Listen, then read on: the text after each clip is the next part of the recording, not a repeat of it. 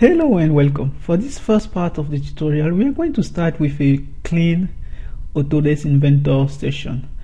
The first thing we are going to do is to create a new project.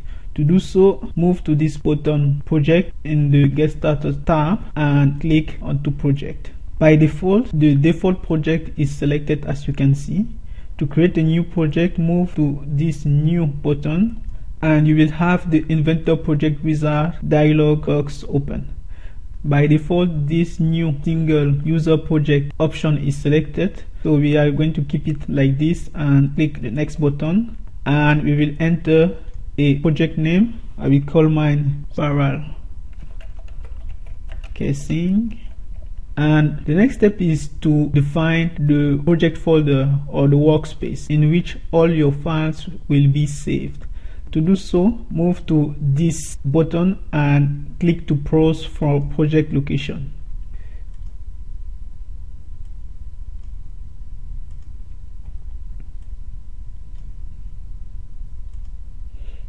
In my case, I have this Inventor Spiral Casing tuto previously created, and inside I have some subfolders. I will select this CAD folder. You can create a new folder using this button, create a new folder, but I have this already created, so I will select it and OK. So here we have the path for the folder where your files will be selected, and this is the name of your project file.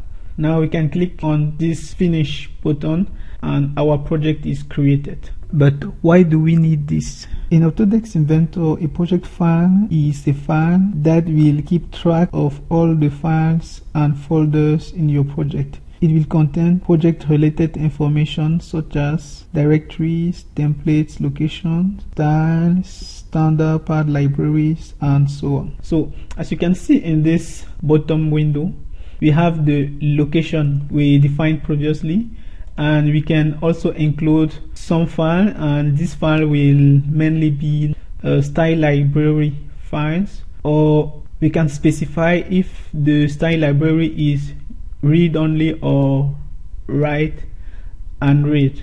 So to change this, you have to right click and select one of these two options. Okay, we are going to keep it as it is. It is not going to matter for our project, and we will hit save, and we'll have this, we accept it, and then done. Okay, now that our project file is created, we can start a new part, and this new part will be our master part. Basically, the master part will contain all the sketches and the parameters which will be later used to create our model.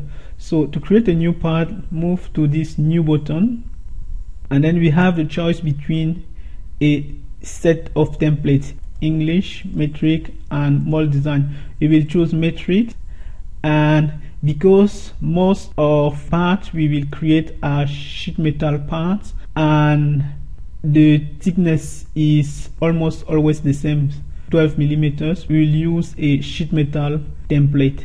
So we'll select this one and click on create to create our master part. So we let Inventor compute and create the part. Okay, you can see that a new part is created, and by default it is named part 1, and that we are in the sheet metal environment. What we are going to do right away is to hit this save button, and as you can see, we are already inside our working folder, which is this CAD folder. I will name the part master part and hit save. Now that we have our master part created, we can start building our sketches. Let's go back to our print for a minute. Our first sketch will contain what I define as the center line of our spiral casing, and basically it will be this set of lines connecting the point 3, 4, 5, 6, 7 and so on. And since we cannot get to that directly, we will have to build some construction geometry first. So the construction geometries will be these radial lines, and these will help us to define these endpoints where the center lines segments will pass through.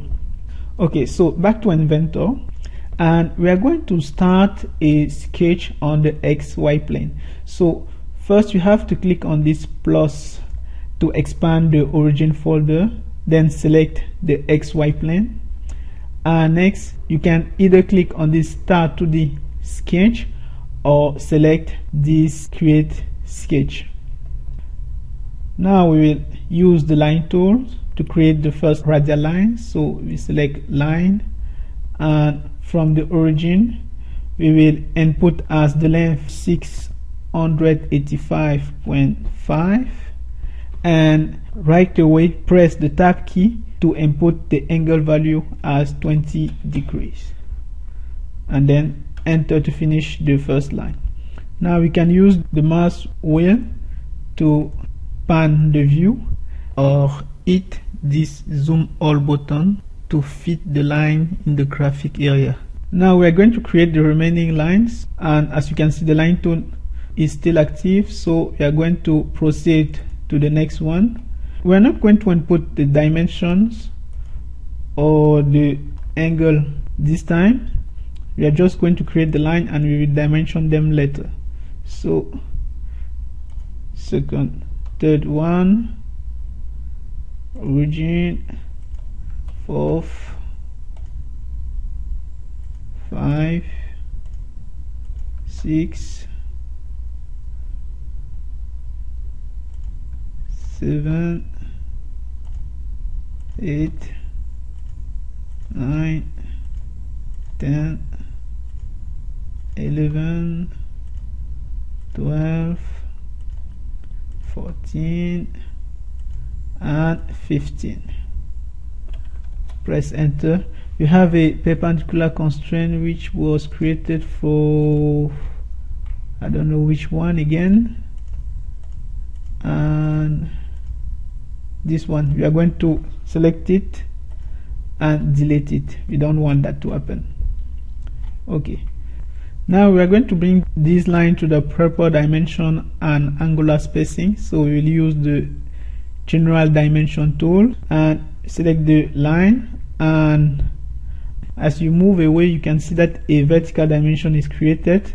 This is not what we want. We want a length dimension. So to fix that, what you can do is to right click and select align, and now you have a length dimension.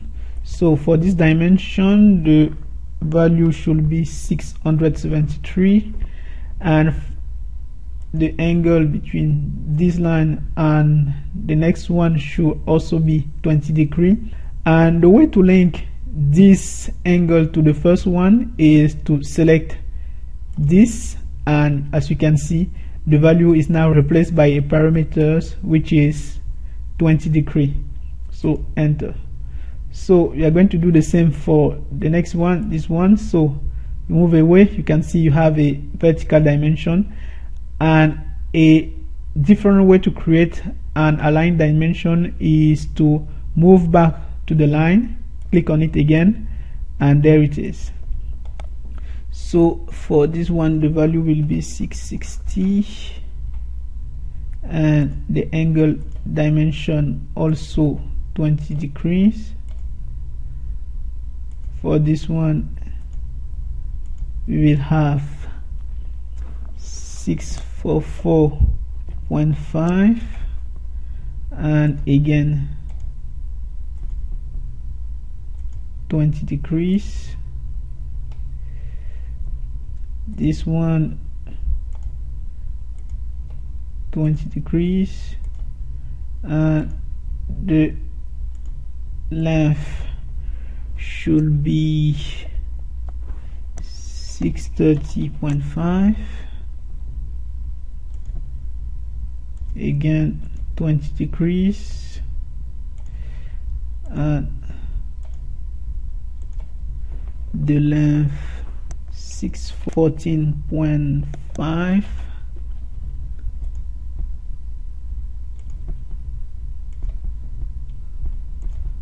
degrees, and 596.5,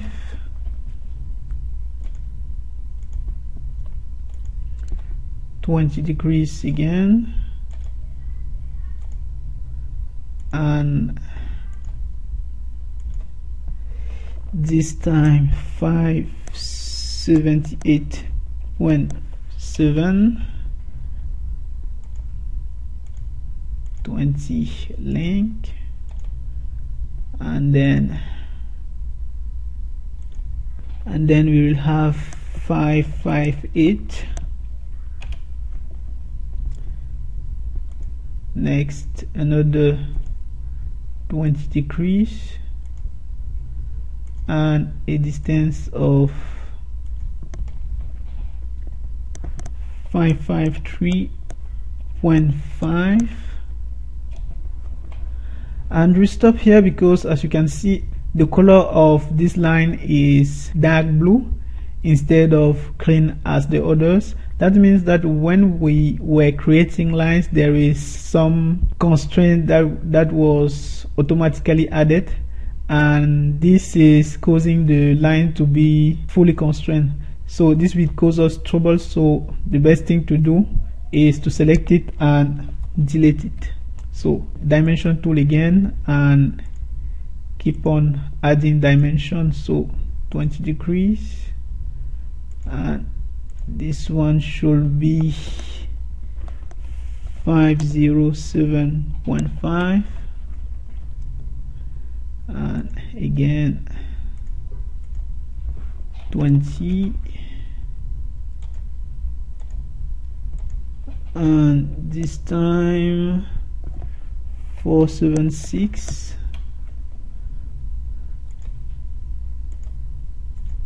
20 degrees. Oops, I forgot to link that.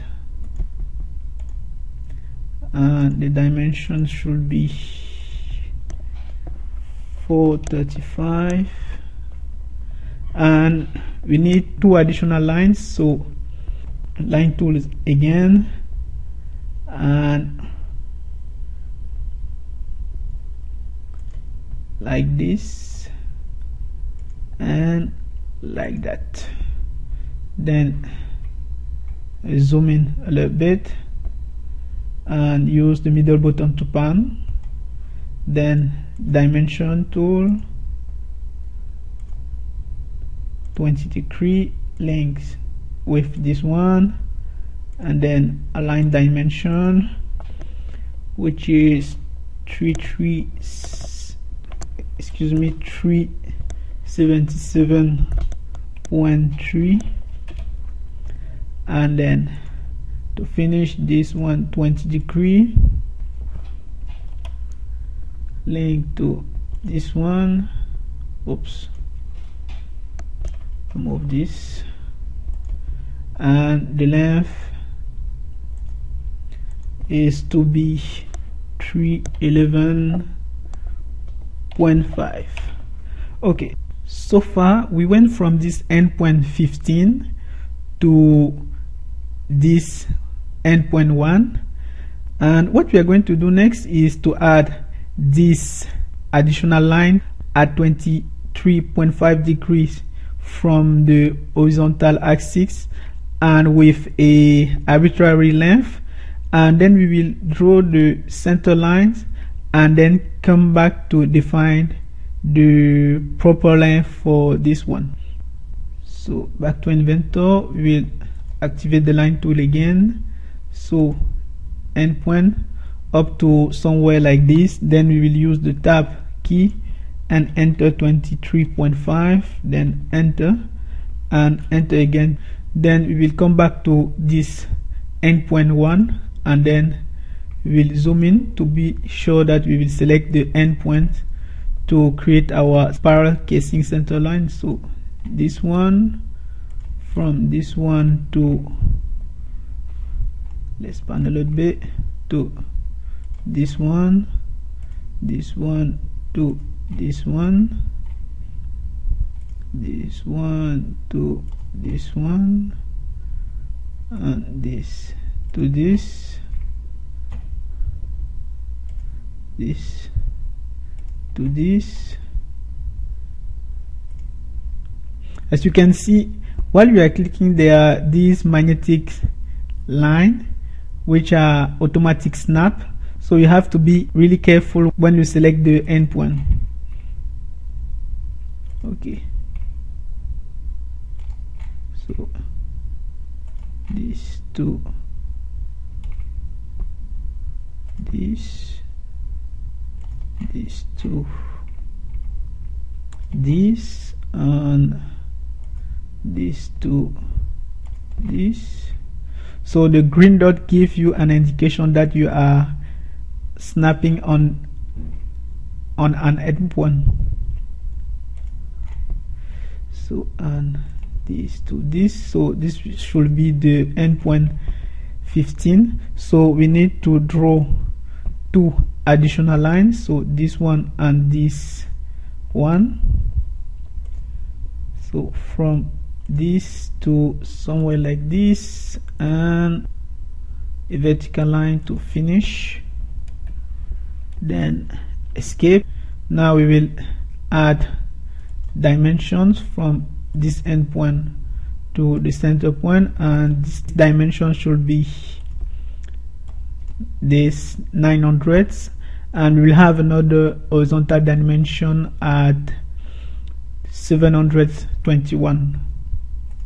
So this one 900, and to this from okay, horizontal dimension, and this one 721, and the length of this one should be 538.